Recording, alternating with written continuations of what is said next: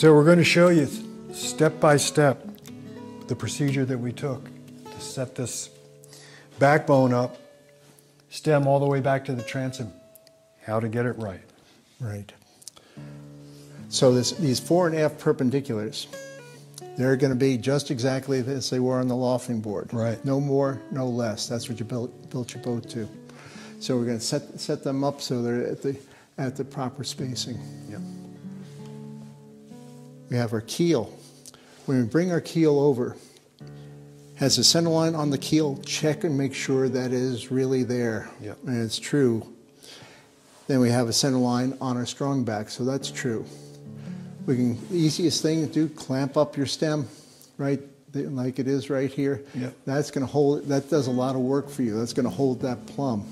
And transfer that center line up Goes your vertical brace. Center line, center line, center line, all the time. Okay, that center line travels all along the keel, all the way along, comes back, comes right up onto our transom. Okay. On our transom, that we want to be able to make sure that it is truly, truly square. You don't want to end up in the boat and then you find out that why is one side a little bit longer than the other? You want that to be exactly correct. So we have set this, we have braced this this guy right up here. And these braces again are parallel. We bring our transom right up to that, line up the center line on the center line. We put a level on top.